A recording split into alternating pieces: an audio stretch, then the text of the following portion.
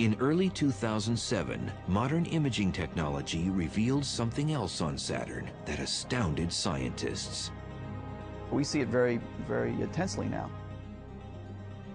It's something big, something strange, and something never seen in the universe before.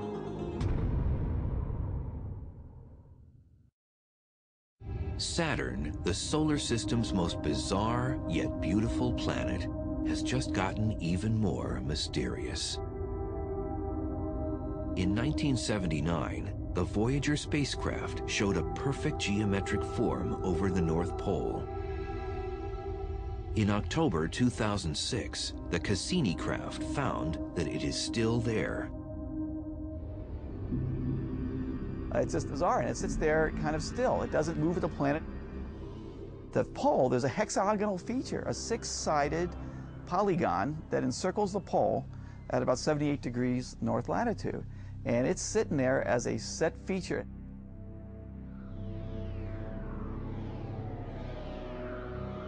The hexagon is similar to Earth's polar vortex, which has winds blowing in a circular fashion around the pole. Saturn's vortex can fit 4 Earths inside of it and extends 60 miles deep into Saturn's clouds.